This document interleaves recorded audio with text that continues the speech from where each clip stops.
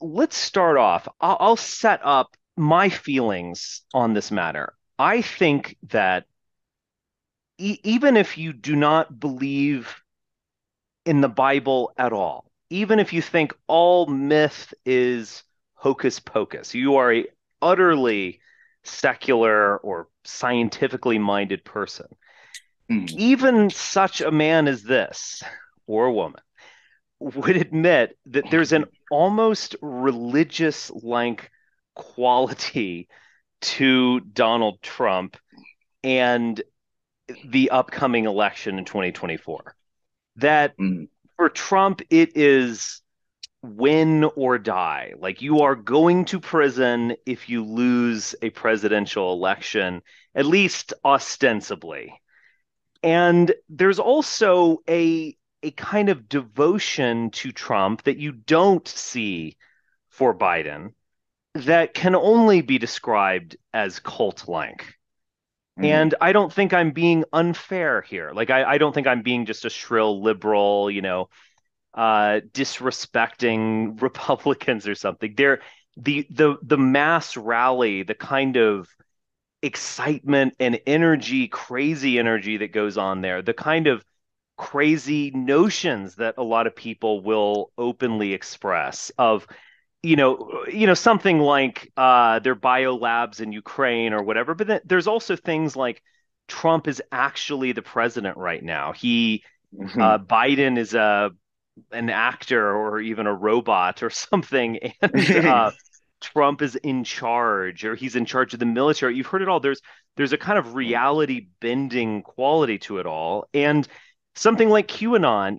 On one level, it was a bizarre, uh, gamified conspiracy theory or all-encompassing conspiracy theory, but on another level it was a cult in the true sense of that term. It was about good and evil. It was about redemption.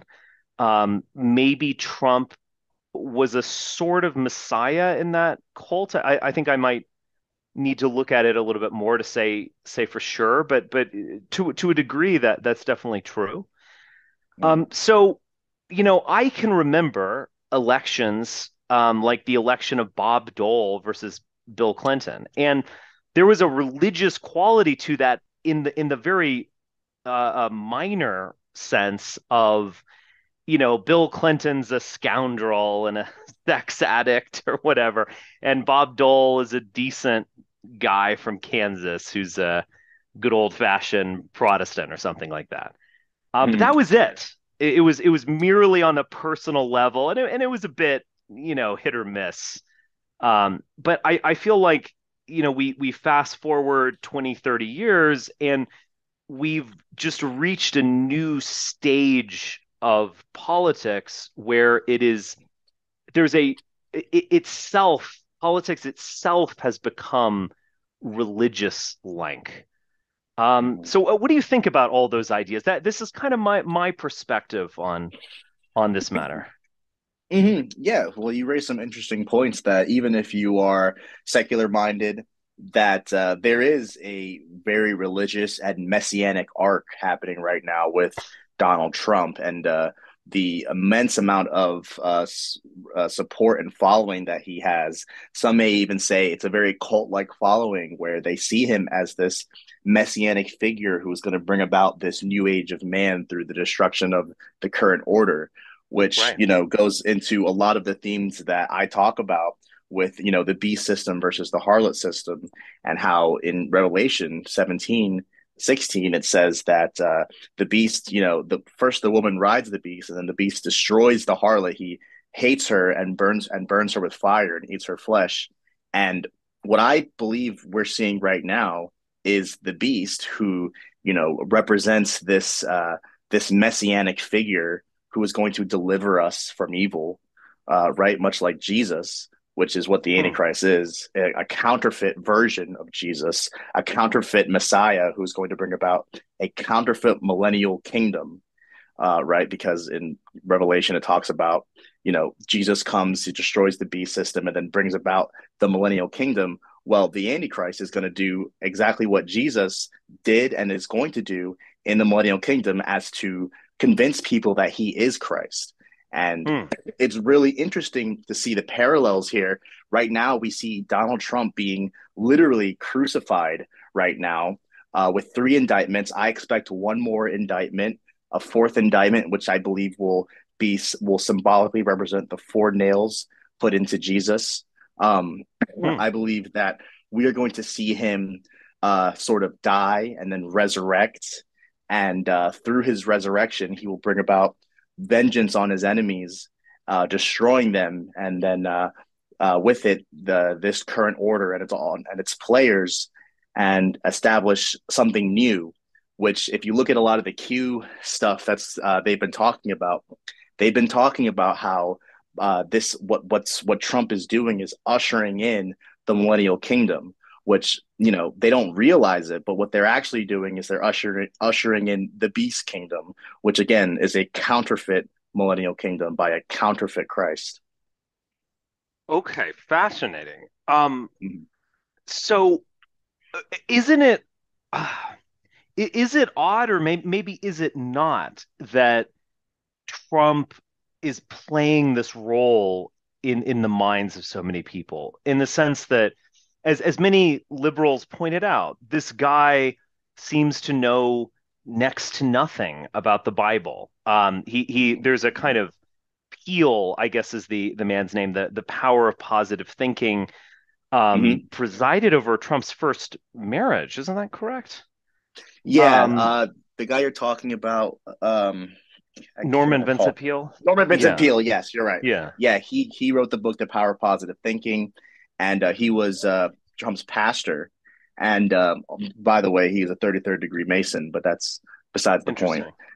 Yeah, so Trump really has there's a very big deep disconnect between Trump and the actual words of God.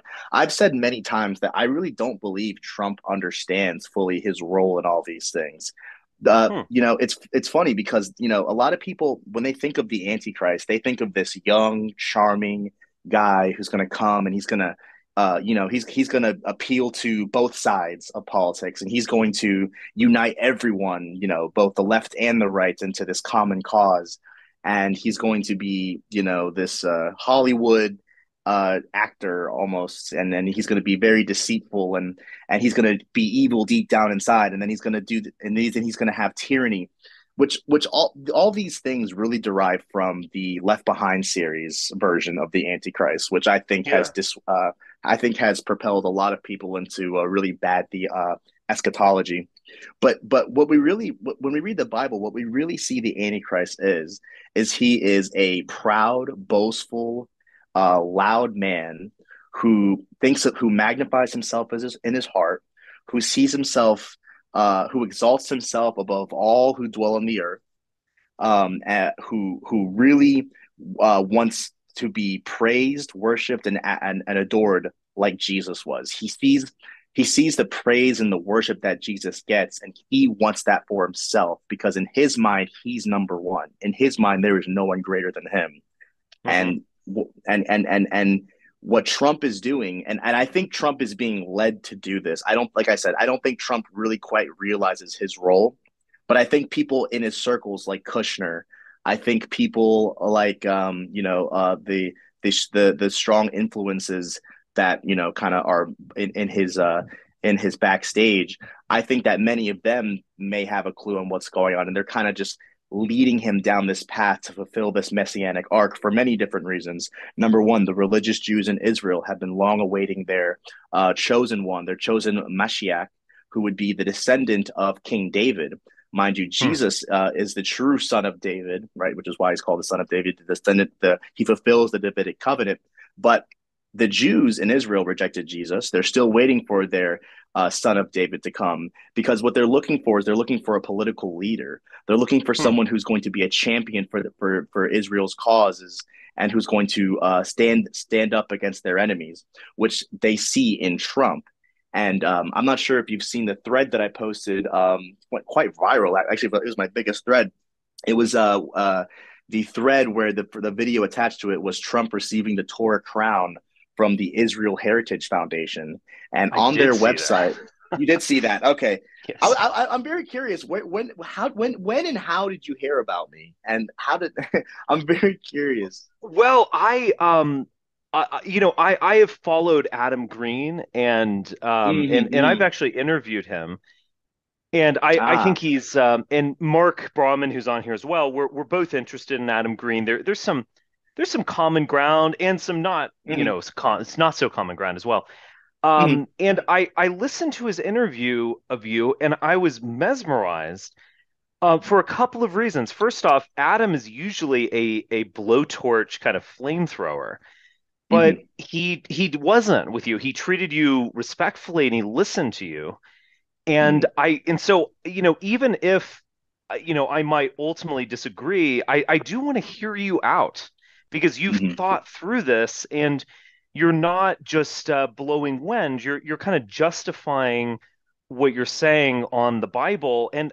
So I feel like even if I, will ultimately, or might ultimately reject what you're saying, I feel Hmm. like you're offering the most articulate and like well-grounded version of what I think a lot of people are might be thinking, or maybe they're thinking in the way of a kind of mirror image or dark mirror, you could say, or you're their dark Hmm. mirror, whichever.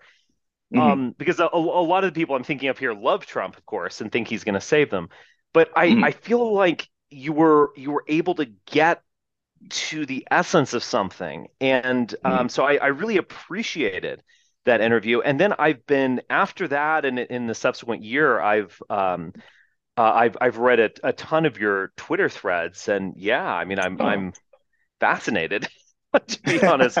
Well, Well, give I'm us a glad little that. bit of, yeah. I Hmm. mean, you can obviously, anonymity and all that kind of stuff, but give us a little bit about your own personal story, Hmm. Hmm. in all Absolutely. this. Yeah. Absolutely. Yeah, so it's really funny because a lot of people come onto my comments and they'll say things like, you're just a TDS, you have TDS, you're just a Trump hater, you're probably a Right. liberal shill, Democrat, DNC plant, all the CIA fed, everything on the under the bus. But and I've been very transparent with this. I was a very, very staunch Trump supporter. I voted for him in 2016.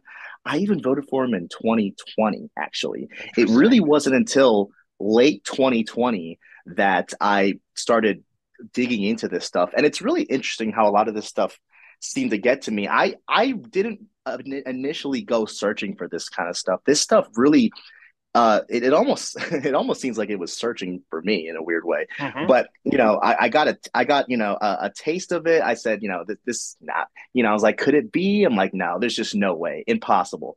So I what I tried to do is I tried to kind of debunk this notion, and the further and further down the quote unquote rabbit hole I went, the more things really started to look like, this is the case. And it's really quite fascinating because it was a very hard pill for me to swallow. I like Trump. I think Trump is funny and entertaining, and I have Sure. no hate towards Trump at all. I think he's very funny and entertaining, and I voted for him twice. I'm in agreement with a large portion of his policies and decisions that he made as a president and his platforms. Hmm. But however, I can't allow my personal feelings to sort of blind me to this sort of huge mountain of evidence and so many signs pointing to this conclusion. And it got to a point eventually where it was like I can no longer ignore this. And I Hmm. originally, when I made my Twitter account, I didn't really expect anyone to really follow it. It was actually just a medium for me to post my findings, post different connections and things like this, so I could kind of keep track of it all because my wife was kind of sick of hearing me talk about it all day, right? So I had to talk about it somewhere. So, you know, and I'm doing this, and it's attracted a lot of people, and I think that the reason it has is because of just the level of consistency and just so much. I mean, there's just layers and layers, and they just all points in one direction. That essentially what's happening right now is ever since Trump left office, Joe Biden came into power, And it just seems like everything that is happening right now is being done purposely and by design for the sole purpose of making you more likely to embrace a triumphant Trump return to power, and to sort of fix all of the problems that have been occurring. You mean we have, the Ukraine situation, what's happening with Hmm. Russia and Ukraine, and you have the likes of even like Noam Chomsky, for example, who is a very famous leftist, saying that the only statesman that can solve peace for this is Donald Trump. Which was very shocking for many to hear. I mean, it's almost like Trump is being set up to be the peacemaker. He's going to come back, and it's funny because in Daniel chapter 8 verse 25 it says that he shall magnify himself in his heart, and by peace shall destroy many. First Wow. Thessalonians chapter 5 verse 3 it says that in the last days it says they shall cry out peace and safety, and then sudden destruction cometh upon them as travail a woman with child, and they shall not escape. So when we're thinking about the Antichrist, most of the time we're thinking of clear tyranny, we're thinking of clear antagonism to Christianity, we're thinking of someone who's going to just be an outright obvious evil. But that's not the case. The Antichrist is someone who comes promising peace, he comes as a peacemaker, and he comes as a false light. Second Corinthians, I believe, chapter 4, verse 4, it says that Satan masquerades as an angel of light, right? And so, Satan's the best way to infiltrate, the best way to target Christianity is not by overt adversity, but rather by infiltration. And that's exactly what we see. We see most of the church is so enamored and wondering after Donald Trump, and we see these rising quote unquote prophets who are prophesizing about Trump, and how God is sending them message about he is God, Trump is his David, and we need to be behind Trump, and Trump is going to destroy the evil in the world, he's going to bring the world out of darkness into light, which is a very interesting theme, which is a whole rabbit hole by itself, this darkness to Hmm. light thing, as Q says. um and it's really quite fascinating to see, especially knowing the connections with Trump and the religious Jews in Israel. Right now, the overseer of the tomb of King David, the rabbi there, he is trying to connect. He is trying to link Trump's genealogy to King David's directly, which would make him a legitimate candidate for the Moshiach. And Wow. this is which is absolutely crazy. In that thread, I showed how Lev Parnas in a secret meeting, Lev Parnas and others told Trump that his numbers match the same as Messiah 424, which they're right about. Donald John Trump, when you translate it to Hebrew and put it into gematria, equals 424, as well as Messiah, son of David, also equals 424 in Hebrew gematria. And Lev Parnas was pointing this out to Trump, and then Lev Parnas said something interesting. He said, "It's amazing. It's almost like you're the savior of the whole world." It's Wow. really quite interesting. And then the next day, Trump goes to visit the Western Wall, and the moment his hand touches the wall, the time turns to 424. The exact moment that he touches the wall. By the way, he was the first sitting U.S. president to visit the Western Wall during presidency. And he also so many things. He moved the embassy from Tel Aviv to Jerusalem, and that Right. was a religious statement. When he did that, he made the statement that Jerusalem is Israel's eternal capital. And I don't think people realize how big of a deal these things that Donald Trump did for Israel. I think a lot of people say that oh Israel first, all this, but I mean I don't think a lot of people really dig deeper and see what's really going on here. And what I believe we're seeing is we are seeing the Jews preparing to embrace their Messiah, who's going to lead them into their messianic age through fulfilling these Davidic prophecies, like Jesus is going to in the millennial kingdom, but that's what the Antichrist does. He is a counterfeit. So it's really all very fascinating. when you see a lot of these prophets of and these and a lot of these NAR evangelicals and religious Jews, I mean, they really see him as a messianic figure sent by God to change the world. This is all fascinating. I want to talk a little bit about both the identity of the Messiah and then also the identity of the Antichrist. But before I Hmm. do that, Hmm. let me just get a little more. I'm curious, and I think it's important as well. So, are you in your 20s or 30s or I'm 40s? 29. Okay, okay. So you're in your Yeah, late I'm 20s, 29. and then so over your youth, you kind of experienced the whole Trump era. Oh Basically, yeah. what? Yeah. Oh Okay, yeah. that's So interesting. it's very interesting actually. So like, you know, I was very deep into the Trump fan base. I've been to the White House. Wow. I was at January 6th. Oh You my know, gosh. I'm I wasn't in the building or anything, Good. I did go to that rally, and you know, when things started getting crazy, you know, we got out of there. But um, you know, That was smart.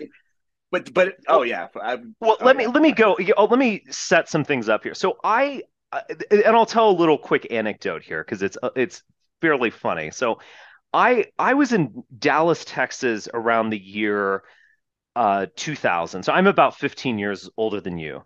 And Hmm. I Hmm. was actually working out at the YMCA gym, and I there was a cute girl, and she was leaving the gym, and I decided to strike up a conversation, Hmm. um, as one does.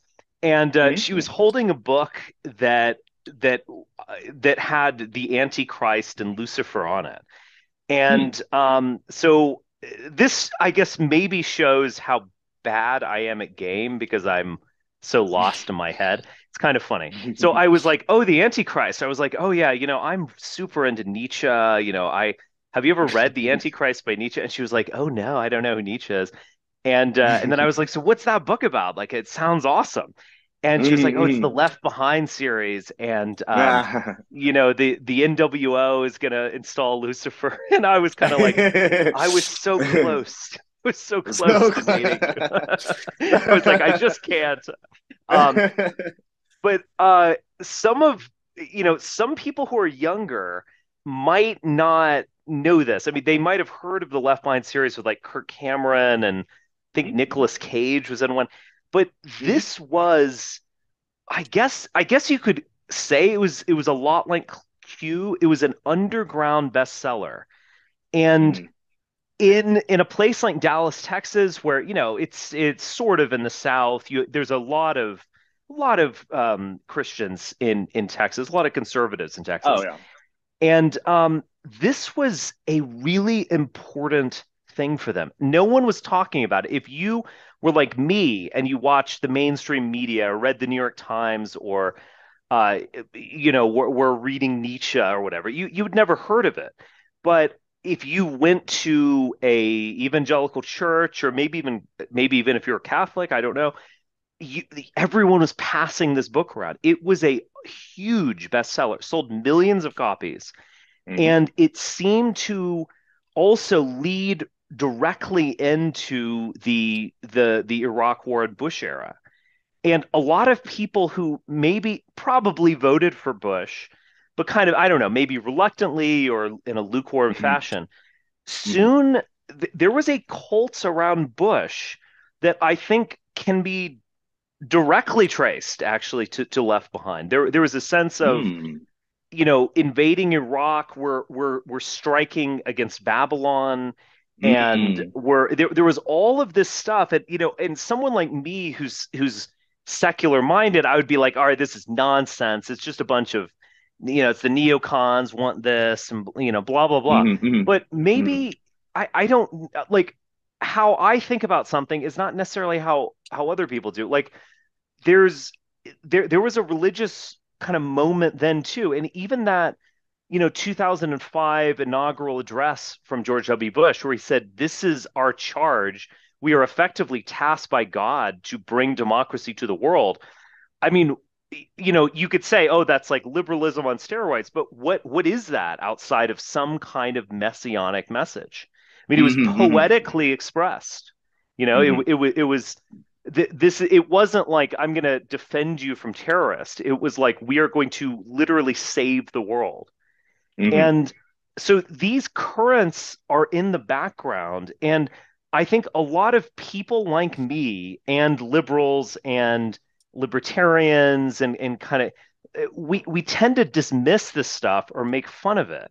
And I think Hmm. at our peril and like we Hmm. need Hmm. to we need to engage with it because this is the kind of stuff that is actually influencing things Hmm. and Hmm. changing. Yeah. But what do you think about that? I mean, also you were quite younger. I guess you were born in when in 94.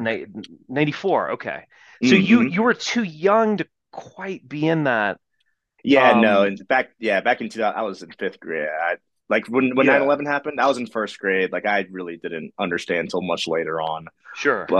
Yeah, but yeah, that's interesting that you say that. I didn't know that there was this kind of messianic charge with George Bush and all that. That was before my time.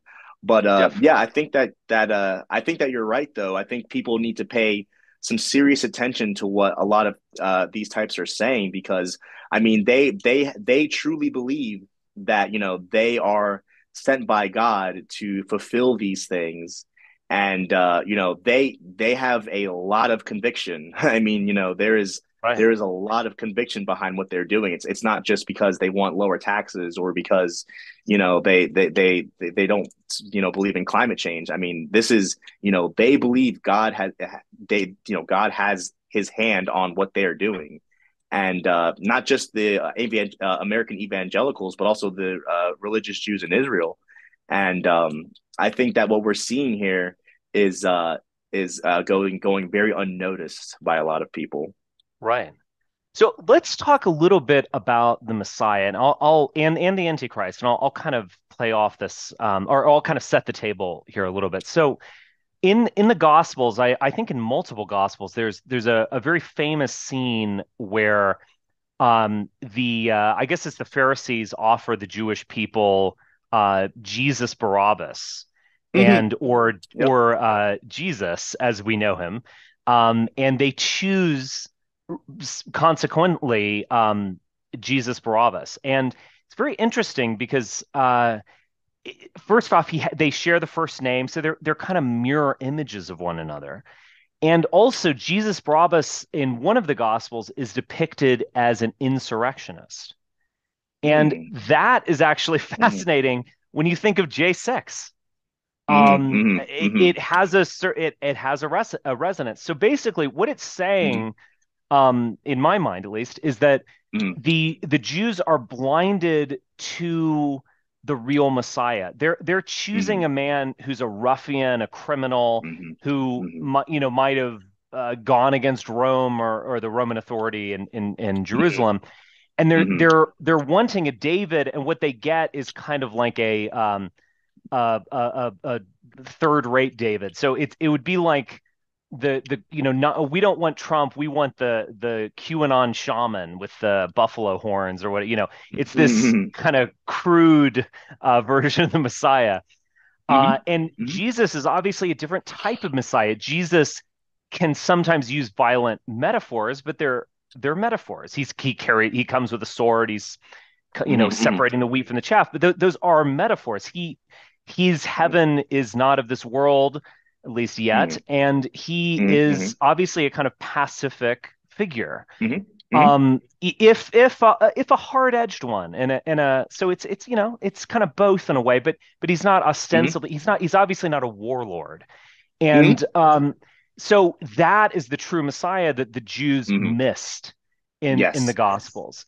Yeah. You can So, jump in on that a mhm. little bit if you want, and then Yeah, I'll go to yeah, the Antichrist because I've been thinking yeah. about this figure quite a bit recently. Go ahead. Yeah. So you make a really great point actually about the sort of duality between the Christ and Antichrist. You've got Jesus and you've got Barabbas. You've got Hmm. Jesus who says, put down your swords, lay down your life peacefully as I have, because he lays down his life sacrificially, for us. And then you have the Antichrist, who is, or Barabbas, who is, like you said, this ruffian kind of, he's broken laws. He is going to go after the government. He's going to give us all of our fleshly desires. He's going to give us hope in this world. We just got to trust the plan. He's going to give us all the things that our flesh wants, right? Hmm. But Jesus gives us the things of the spirit, right? And so that's this. I think that's what's happening with Donald Trump is, people see Donald Trump as someone who's going to bring about all of these things here on earth, right? But Jesus said, my kingdom is not of this world. If my kingdom was of this world, then, my servants would be fighting so that I would not be delivered unto the Jews. But my kingdom is not of this world. And then you've got Trump, who's like, he was asked what his favorite Bible verse is. You know what he said? He said, "Oh, my favorite Bible verse, an eye for an eye, an eye for an eye." Isn't that something? Hammurabi's code, I guess. But Not even. I guess is that in that's not in Leviticus. That's what Leviticus that's was like rejecting, wasn't it? No? It's from so Hammurabi's Jesus. code. Yeah. So Jesus. So when Jesus came, he said, it's not an eye for an eye, but like, Right. in like the old Mosaic law, like if someone were to steal something, if someone stole something, or uh, if someone cut someone's hand off, his hand, by the law should be cut off, and that was just for that Mm, kind of time. And when Jesus came to fulfill the covenant, right, to fulfill the law, he said, it is not an eye for an eye, but hmm take not vengeance, but the Lord will avenge. Well, mm, Trump, his entire thing is he loves taking vengeance. He loves getting even. I just shared a video the other day of an interview of him, I think in like the 1990s or maybe the early 2000s. And he was saying that, like, he was saying that he loves getting even. He said, well, his biggest pet peeve, or the biggest thing that angers him, is disloyalty. And right. he sees anyone who is disloyal to him as an enemy. And he sees the people who have wronged him, and he wants vengeance on them. He wants, when he comes back, I truly believe we're going to see him go after all the people who wronged him. And it's sort of Mm, that duality. It's like that duality. It's like the Barabbas, right? Who goes after the government, who isn't the peace, the peaceful Messiah who laid down his life, who loved his enemies, whose kingdom was not of this world, right? It's that opposite, but it's the messianic arc still stays the same. As you've got Jesus, who saves our spirit, and then you've got Barabbas, who saves our flesh. In the same way that Donald Trump is like a sort of earthly, fleshly savior that people will accept. And it's interesting because in John 5, Jesus is talking to the Jews, and he says, I am come in my Father's name, and ye have not received me, but another shall come in his own name, and him ye shall receive. And, it's mm, interesting because, Trump is certainly someone who I would say comes in his own name. The Trump name is everything to Trump. He's got it plastered all over his buildings and his businesses, and sure.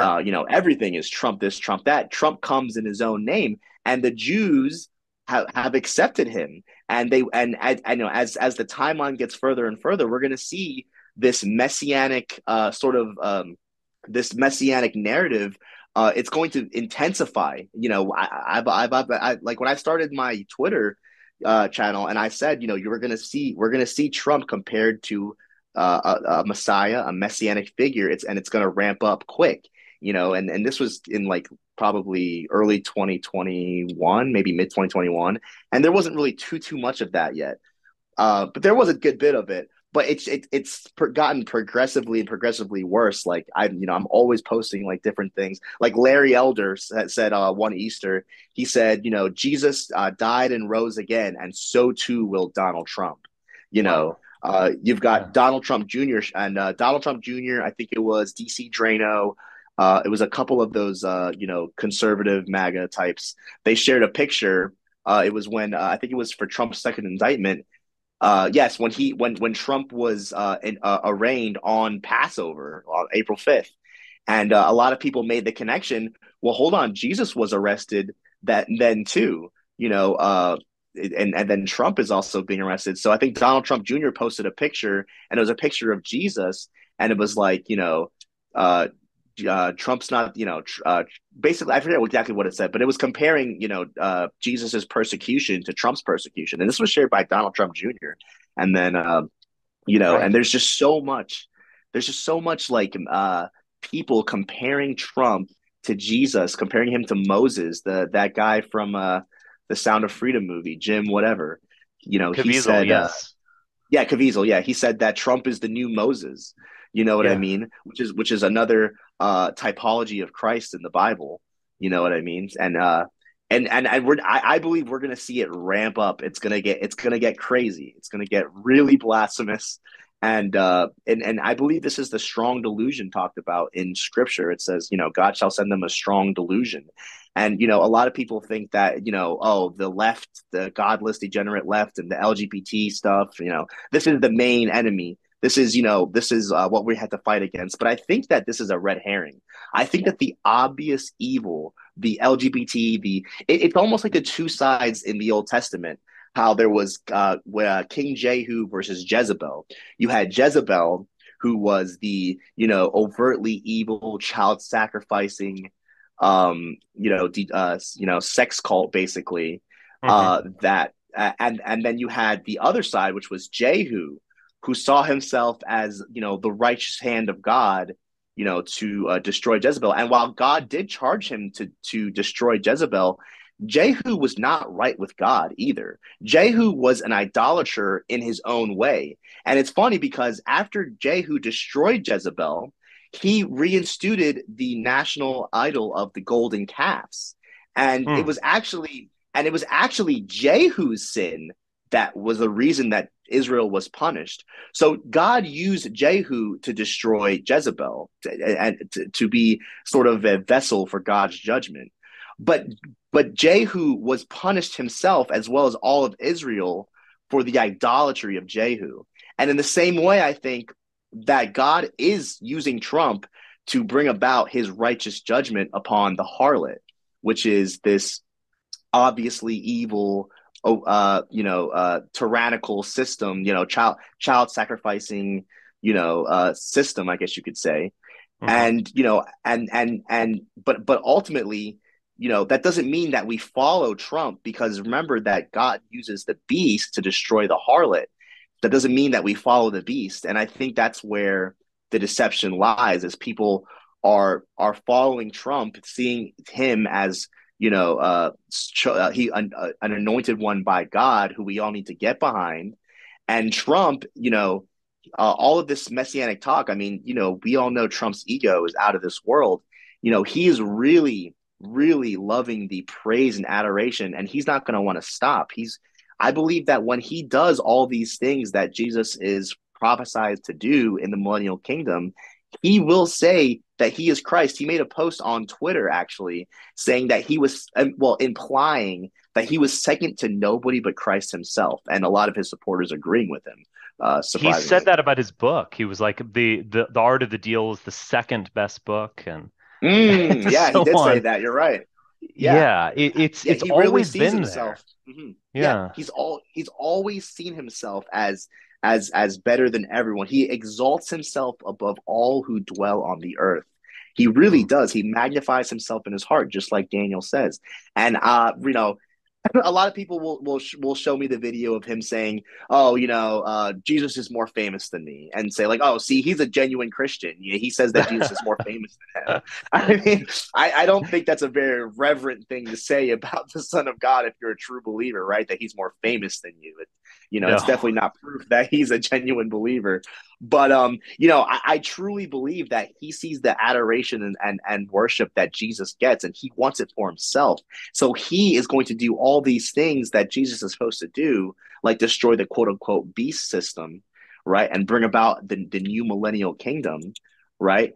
To receive that worship. And that's what the Antichrist is all about. He wants to be like the Most High, right? Interesting. So yeah, I mean, Yeah. when I think of the Antichrist, I think of a few Fredericks actually. So Mm-hmm. Frederick II, he is the medieval Holy Roman Empire kind of Germanic king, Mm, and or emperor, and he was declared the Antichrist by the Pope. mm, I don't know enough about medieval history, but I do know kind of the broad strokes of it. So mhm, this was in the crusading time, and Frederick. There's a lot. I don't know if these parallels are resonant or not. I think they might be, but mm, Frederick, I believe, demurred on going on crusades and then kind of went all in a little bit later. And he actually negotiated a peace in Jerusalem. mm, And so he was kind of putting himself on par with the Pope, and he was mhm, actually declared the Antichrist. I know a lot of monks, someone I mentioned a few weeks ago in this on this podcast, Joachim de Fiore, who's a fascinating person, also talks about Revelation. He actually thought at one point that Frederick might actually be the Antichrist, and we're ushering in a new age, an age of the Spirit. But at the very least, you could say that there is that kind of, from the Pope's perspective at least, there's a kind of false peacemaker with mhm, someone like Frederick, and you could also think of Frederick the Great. You could also think of Frederick Nietzsche. They were all they share this mhm, name. Nietzsche, I believe, was born on an anniversary of Frederick the Great's coronation. Frederick the Great was a kind of, the ultimate enlightened despot and, patron of the arts and mhm, sciences. Nietzsche, of course, declared himself the Antichrist, declared himself Dionysus in his madness. One of my own perspective on Nietzsche is, and it's I guess a little bit idiosyncratic, but I think it's well justified, is that despite all of Nietzsche's raging against Christianity, as slave morality and all this kind of stuff, he retained the structure of Christianity, in a remarkable way, where even the Superman or Ubermensch is a kind of son of man and mhm, a messianic figure in his own right. And I think Nietzsche understood, much like Joachim de Fiore, he kind of understood himself as at the end of an age, the end of Christianity, the end of sciences, of humanism, of rationality. And it had kind of played itself out, and he was inaugurating a new age, which he wasn't quite able to define. So mhm. there's this, I don't know, I'm kind of going on free association or symbolism here, but there's these Fredericks, these Germanic Fredericks, and the Antichrist. I don't know. Am I going too far by mentioning Fred Trump? Am I just being totally irrational here? Just throwing it out there. Oh, oh no, I don't think you're being irrational at all. It's really interesting. Do you know what Trump's father's middle name is? No, It's Christ. his His middle his name name is is Christ. Christ. Yes, his name is Frederick Christ Trump. And Trump's grandmother, her maiden name is Elizabeth Christ. She is the daughter of Philip and Anna Maria Christ. And there's even someone in Trump's family lineage named Christ, although not much is known about this individual. Oh yeah, isn't This that is a bit crazy? too much. It's a bit too much for me. I'm taking off my Hitchens and Dawkins fedora here for a moment. Yeah, and then the matriarch of the Trump family, Elizabeth Christ Trump, she died on June 6, 1966. That's Mhm. 6666. Wow. Mm-hmm. His So last Yikes. name too thought is someone's trying his to call last me. name is anglicized Trump. It's anglicized. I can't remember what they made fun of his original German name. I forgot what it. Drumpf. Yeah. Yeah, yeah, and I don't know what the meaning or origin of that name is, but someone can look it up.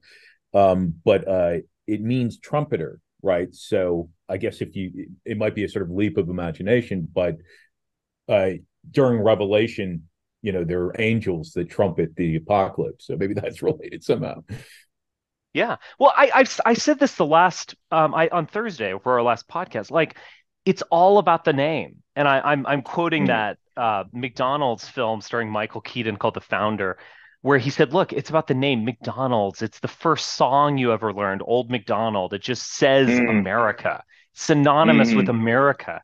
And so I mm, want a place that everyone inherently loves. They loved it since they were a child, even when they didn't know about it. It was actually mm, really a brilliant kind of sentiment. And I think with Donald Trump, it's just the name. It's just the name. There, you mm. don't. It is as if he were prophesized to be this leader. Just the name Trump, Mhm, Trump mhm, card. The name Yeah, go Donald ahead. means the name Donald means world leader, right? Yeah, mhm. Yep. yeah. Yeah. It's So remarkable. Melania means dark. Donald means world ruler, and Trump means usurping ace or to beat or to usurp something, right? Or it could mean to usher in to herald, right? Right. Um, some more interesting facts about Trump. Jesus's mother's name is Mary. Trump's mother's name is Mary. Jesus's aunt's name is Elizabeth. Trump's aunt's name is Elizabeth. Jesus's cousin's name is John. Trump's cousin's name is John. You've got Christ being a big family name. The maid Trump's the matriarch of the Trump family. Her maiden name is Christ. Um, there is a lot of really interesting, I believe, symbolism going on with our character here, Donald Trump, as well as like what seems to be predictive programming surrounding him as well. I'm not sure if you're familiar with the book by Ingersoll Lockwood, um, Baron Trump's Marvelous Underground Journey. He would later in 1900 he wrote the book The Last President, and it involves a popular businessman in New York who runs for president, and you know there are riots and stuff against him by a lot of the locals, and it's really interesting to see like and you know there's also that 1958 TV Western called Trackdown. I don't know if you've seen this, but I've never heard of it. the oh yeah, I posted about this probably 3 days ago, 4 days ago. Okay. But but what happens in it is a con man. The episode is called "The End of the World," and in the episode, a con man named Trump comes up to the town and tells them that the world is going to end and that only he can save them by building a wall. And it's really eerie. The obviously the similarities. They have the same name, Trump. They're both claiming that only they can save people from imminent doom. Right? Trump has said that we're not going to have the world is going to be blown to pieces. We're not going to have a world. Yeah. Essentially, if he doesn't save us, the world's going to be blown to pieces. And that's exactly what Trump in the 1958 what TV Western said as well by building a wall too of all things. I thought that was really interesting. Wow. So Yeah. who is the Antichrist in your view of things? Because if Mm-hmm. you say the word Antichrist to the majority of the population, they probably think of, a sexual deviant or a Satanist or something. Someone Mm-hmm. what is it, Marilyn Manson, or maybe in Mm-hmm. a lighter form, Yeah. Robert Smith of The Cure. But that's not it, is it? Because even Mm-hmm. Satan, that's a very different figure than the Mm-hmm. Antichrist, in the from the Yeah. book of Job. So who Mm-hmm. is the anti? Like, what is he? Expand a Mm-hmm. little bit more on that. Yeah. Yeah, so it's really interesting because as I said earlier, Satan masquerades as an angel of light. A lot of people, if a lot of people think of Satan as this individual with horns, and, a red-skinned individual with horns and a pitchfork, who Right. looks like he's up to no good, right? But that's not at all the description that the Bible gives him. It says in Genesis that he was the most beautiful of all God's angels. He the most beautiful and the most powerful and the most wise as well. Hmm. And it's Satan. The truth is Satan comes as everything you've ever wanted. If most people saw Satan, they'd probably be struck in awe. By beauty and wisdom and all these kinds of things. Very different picture from the Satan that we kind of culturally have inherited. But But the is there a Antichrist, distinction? I mean, so these yes, are, in your view, these are different figures, or are they not? yes, yes, Okay. they are different figures. Yes. Okay. So in the same way that there is the Holy Trinity, I believe that there is sort of the unholy Trinity, right? Where you have the dragon, which is Satan. You have the Hmm. beast, which is the Antichrist, which is the first beast, and then you have the second beast, the beast of the earth, which is the false prophet. And this makes up the unholy trinity. And the Antichrist is a person who is a man, right? The Bible makes clear he's not like some. A lot of people will say, oh, well, the Antichrist can't be human, which I think the Bible makes it very overtly states that the Antichrist is the man of sin, the son of perdition, the lawless one, the wicked one, the idol shepherd, the vile one, the man of sin, blah blah blah. So the Bible is very explicit about it being an individual man, and he the Bible describes him as someone again who he is very proud. He is loud. He is boastful. He speaks great things. The Bible literally says that he shall come speaking great things. He shall have a mouth of a lion, the mouth of a lion speaking great things. And no one speaks greater things than our man Donald Trump. I mean, everything is great with him. Make America great again. Hmm. This is great, that is great.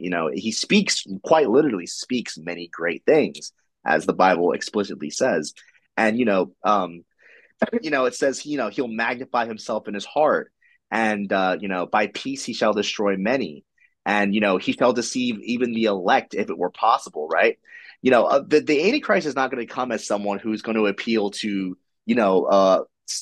the godless degenerate left, right? The LGBT supporting, you know, pro abortion left, Hmm. right? The Antichrist, he's not going to be someone who appeals to that.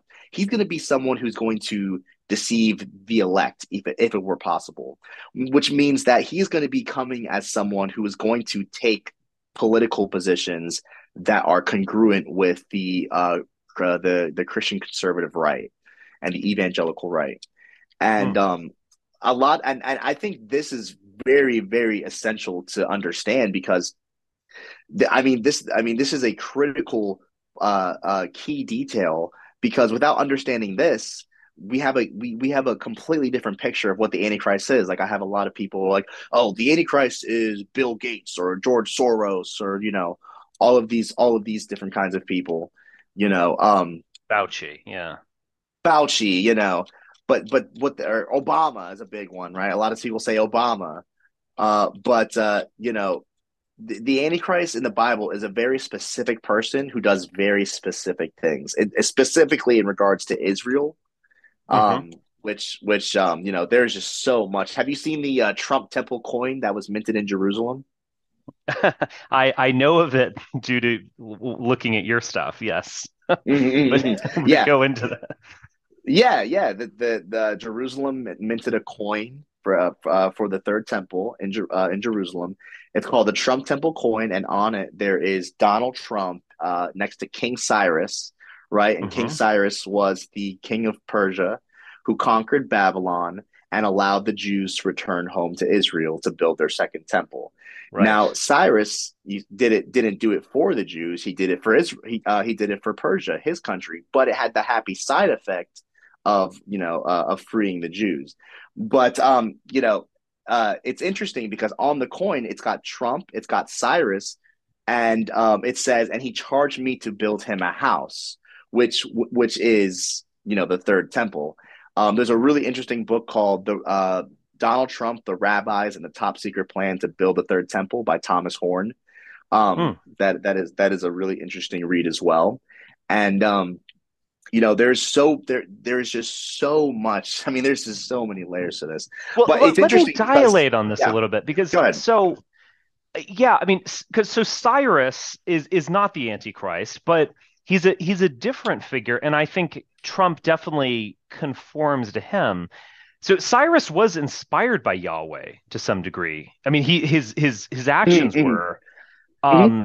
But so Cyrus is it's that kind of like indirection or unintended consequence, I guess you could say, which is that he's despite the fact that he is Persian and conquered Babylon and ended the Babylonian captivity, as depicted in Daniel, etc.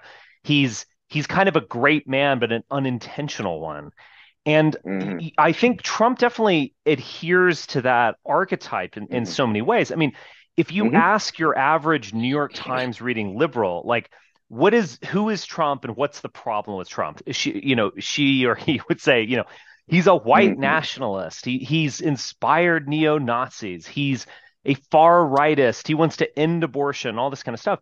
But like, so his intentions are even ostensibly at least kind of like anti-Semitic Hmm. or Hmm. pro-white. But Hmm. that's not what ultimately happens. I mean, it's Hmm. like his most consequential matters, I don't think are really the tax cuts. I think and it's not the wall exactly. It is the Supreme Court judges who have ended Roe v. Wade might lead to the outlawing of abortion. It's possible, happening to some degree in various states. And also just that being, in his words, the most pro-Israel president of ever, Hmm. of symbolically moving the embassy. I mean, there seem to at least have been inklings of this. I mean, we were very close to a war against Iran. I mean, the missiles were all but in the air.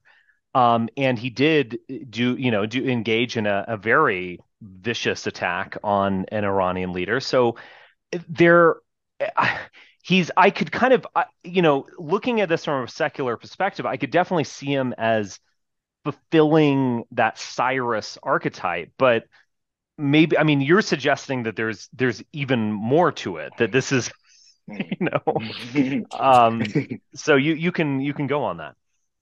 Yeah, I believe that there's more to it. I think that I quite literally think that we are witnessing the fulfillment of God's will. And Hmm. it's funny because a lot of people call me like Blue Anon, or something like that. They think that, Hmm. I'm by no means a liberal. Or I've never been a Democrat. I've never supported, any kind of Democrat policy or anything like that. So to call me Yeah, I Blue get that Anon is, impression. Yeah. yeah. I'm very staunchly on the right, very, very Hmm. staunchly. I was really into a lot of the further right kind of stuff actually for a very long time. Hmm. And I've actually known about you for probably since 2016. I think the first time I heard about you was the that video that went viral. Uh, you probably know which one I'm talking about with Trump. Oh, the Hail Trump. Yeah. Hell, I mean, yeah, yeah. I played my own kind of weird little role in this Hmm. Hmm. Hmm. prophecy, in a Yeah, way unknowingly, of unknowingly. yeah, and kind of yeah, ushering him, giving Trump this, maybe putting a mask on Trump in a way of, Hmm. he's getting this adulation from these, far rightist. But I definitely recognize this even in 2018. I certainly recognize it now that all of that adulation was ultimately false. So it was like I was Hmm. deceived as well, and I Hmm. was Hmm. playing a role in a drama that I did not support. But Yeah, yeah, yeah. yeah, I would say the same thing about me. It's like, I played a very big role in this plot that I didn't quite in this story that I didn't quite understand the plot to yet. And I think right. that's what most of what's going on is. You've got interesting you've got people like Wayne Allen Root and people who are just making these big messianic claims, and I don't even think they really realize what they're doing. I think that there are just spiritual forces at work that are ultimately leading people into this story. I mean, it's the greatest story ever told. God wrote it, I believe. Hmm. And whether we know it or not, we are all playing a role. We all have a role to play in it, and most people don't really understand this. And it's just really funny because it's like, Christians have been talking and warning about the Antichrist for years and years and years. And then when he finally comes, they completely embrace him. It's Right. it's almost it's such an ironic twist. It's like it's almost beautiful in a way. So what do you think I guess I have two questions, and this is the first one. So what do you think we're going to see in the upcoming year? I mean, I think that the notion that Trump is being, figuratively crucified, I think is clear to everyone. I mean, he is whether this is justified or legitimate. I mean, Mhm. we don't even have to go into it. I think it is, but Right. he's clearly being prosecuted and Mhm. persecuted. Mhm. So how do you see this drama unfolding over the next year or so? So I believe that we're going to see this persecution ramp up. We're going to see the talks of him being this messianic figure ramp up dramatically. Like I said earlier, I think we may see one more indictment to Hmm. symbolize the four nails used to crucify Jesus. I think that what's people people are going to get more and more fed up with how Trump is being treated because he is, seen by a lot of the evangelicals as the sacrificial lamb who kind of is, laid out in his life. I see this meme all the time about, Trump had such a perfect life. He didn't have to do this.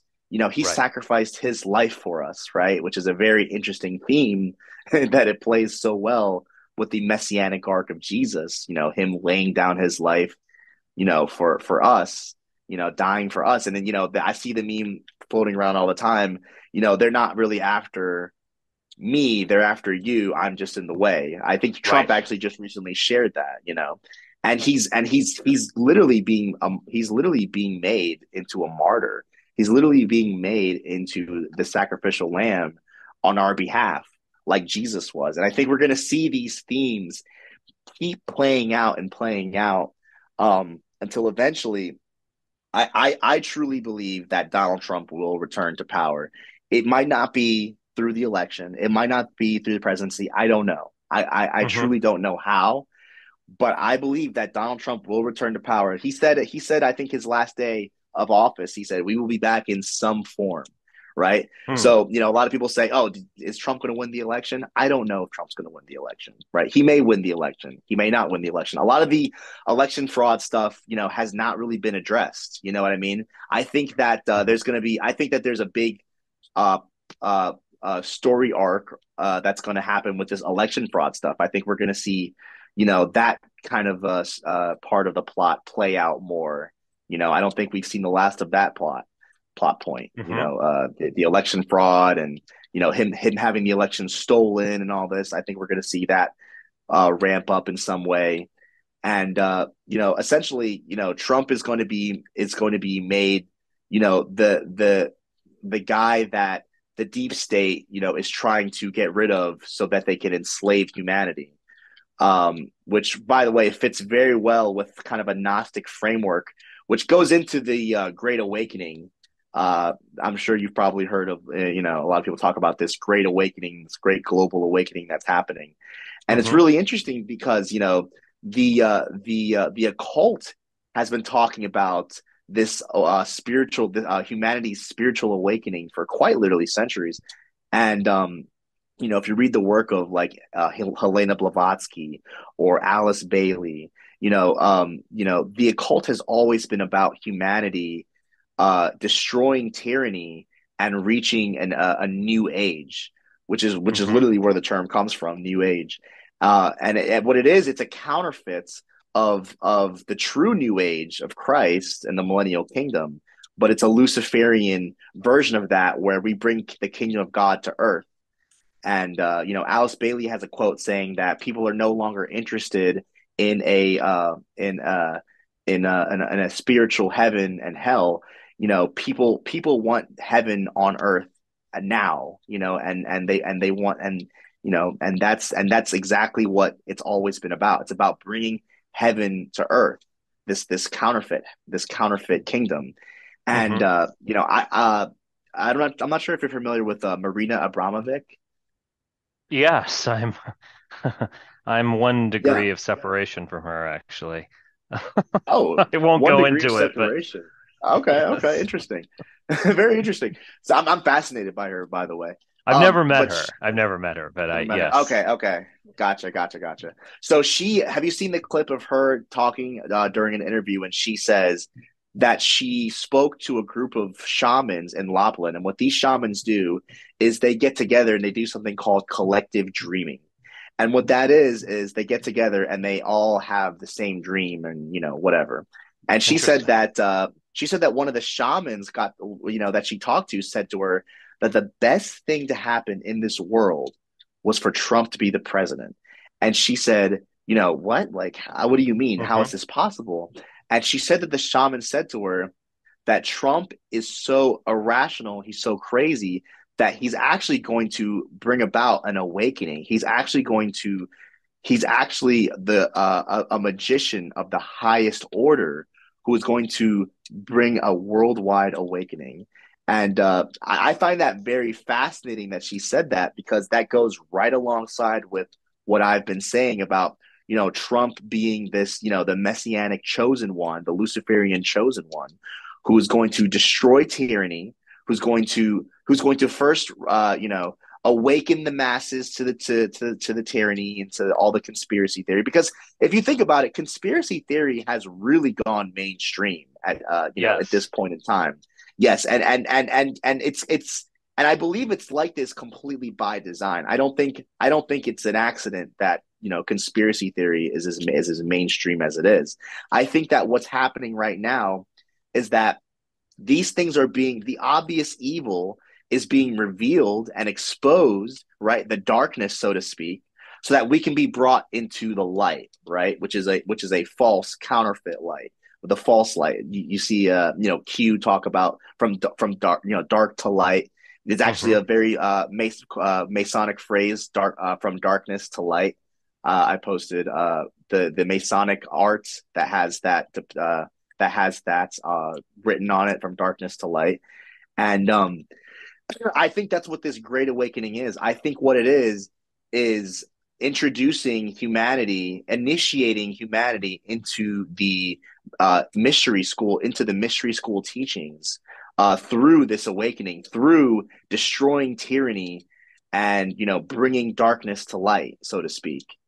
And I think Trump is their Saint Germain, who which a lot of New Agers actually argue that Trump is the reincarnation of Saint Germain. And Saint Germain is said in a lot of New Age circles to be the one who will herald the new age of Aquarius. It's funny, actually, when Trump won the presidency in 2016, him and Melania came out to the song "This Is the Age of Aquarius." Wow. Um, Believe it or not. And it's really I interesting how believe all it. this is.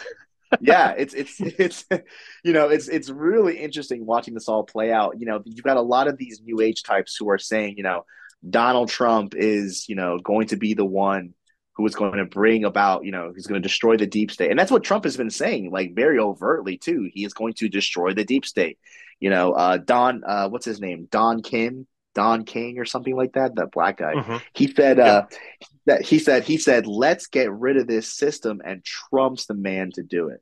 This is what it's always been about. It's about, destroying the old order and bringing about the new order from its ashes, like the rising phoenix from darkness to light, order out of chaos. It's really fascinating to see how deep this all really goes. Well, do you think he might, he's presenting himself as a kind of peacemaker with Russia, but Mm-hmm. he's also said, oh, I'll nuke Moscow if he ever tries anything. There's a kind of Mm-hmm. like bellicose and pacific motive going on at the same time. I mean, do you think that is how it might play out, or do you think like the Q prophecy would play out in the sense of frog marching a bunch of bureaucrats and politicians on Pennsylvania Avenue? I mean, what or Mm-hmm. am I miss or is that too obvious in a way? Like what?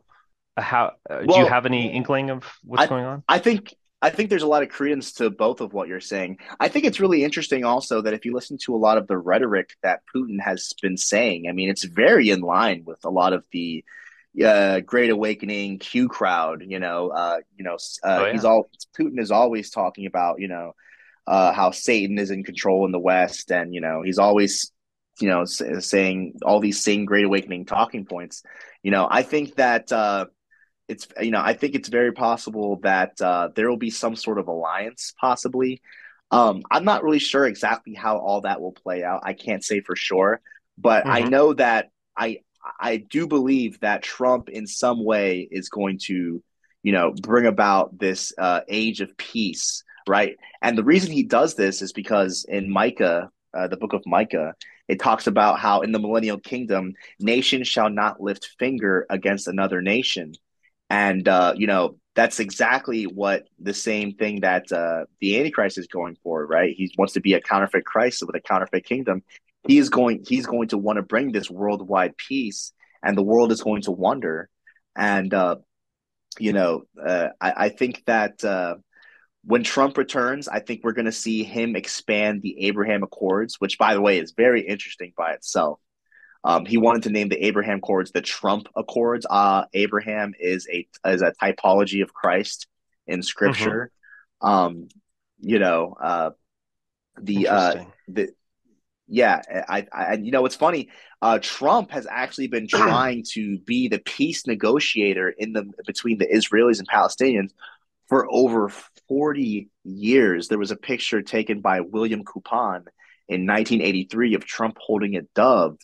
And in it, it says that, Trump did that because he was trying to promote himself as to be the peace negotiator between the Israelis and Palestinians. And that's exactly the role of the Antichrist, to bring peace to the Middle East. So it's interesting, like how long it seems like this has all been trying to. He's really been trying to do this, and I don't think he realizes that he's the biblical Antichrist. I really don't think he does. I truly think that he wants to be he wants to be the best. He wants to be number one, and then there's people in his corner, specifically like Jared Kushner, who are wanting him to fulfill the messianic prophecies for the Jewish people in Israel. And I think everything is lining up almost too perfectly. Everything is really lining up so crazy. Well, this brings up a question of mine. So, in Yes. one of the trailers for the latest Indiana Jones movie, Mhm. which I'm the one person who actually liked that film, but that is neither here nor there. There was a good line by Harrison Ford, and he said, I've learned at some point that it's not just what you believe, but how hard you believe it. And Mm, what he was getting at is kind of like is it prophecy or are you willing a prophecy into existence? And in some ways, there's mm, no real distinction to be made. Now, obviously, Indiana Jones movies have some magic involved in them, but at the maybe at the heart of them, it's about people believing in these prophecies so hard that they themselves bring it about. bring it And about like. Mhm. will it? I mean, so I guess what I would suggest is that one understanding of what you've put forward here today, you Mhm. could remain a secular, science atheist type and still conclude that everything you say is correct in the sense that there are people, in this world who believe this. And Mhm. Trump is someone, the Kushner thing has been, is a kind of a meme in the alt-right, or the right in general, but it's a meme for a reason. It's that who is this character? Mhm. Why is he overseeing everything from the Mhm. Mhm. peace in the Middle East to Mhm. immigration and the vaccine? I can't even remember what he was up to. So Mhm. there, and this is someone who has an Orthodox background. So it's kind of like might there be actors, whether it's real or not, whether Mhm, God mhm, exists or not, I'll leave that mhm, to each person to decide. But like, mhm, might there be people who are there, the best explanation for their actions is that they are manipulating the world to mhm, fulfill a prophecy. mhm, And mhm, so what do you think about that type mhm. of explanation? Yeah, so it's really interesting. It reminds me of the conversation that I had with Adam Green actually, because as you Hmm. probably know, Adam Green does not believe he's not a Christian. Right? He doesn't Hmm. believe in that these are prophecies being fulfilled. Although he said that it's very easy to see why when looking at all the evidence that I've laid forth. But Right. he said like couldn't this just be men, human beings who are, putting all this together, all of these things together to as to make these prophecies come alive and fulfill these prophecies. And it's like, yeah, I do believe that there are many men who are doing things in order to fulfill these prophecies. But like when you get into a lot of the really esoteric connections, like when you I'm not suggesting that you do this, but when you really if you really wanted to sit down and look at like the numerology and the astrology of it. I mean, Trump, like for example, Trump was born June 14th, 1946. He was born on a under a total lunar eclipse, a blood moon, right? It was the Hmm. first blood moon after the 1946 Babylon working rituals, which is a whole another rabbit hole. He was born exactly. He became president exactly 70 years, 7 months, and 7 days after his birth. He was Wow. born exactly 700 days before Israel. He would move the embassy to Jerusalem on Israel's 70th year anniversary since its founding. Um, Wow. there is I mean, I have entire threads. I mean, and then you look at the planetary alignments. I mean, there's a lot of threads that I have, I mean, just detailing how meticulous, I mean, this Hmm. would have to a lot of this stuff would have to be. And I've made the case that I don't think a human being or a group of human beings are even capable of a lot of these really deep, like numerological astrological alignments, that accompany all of these things.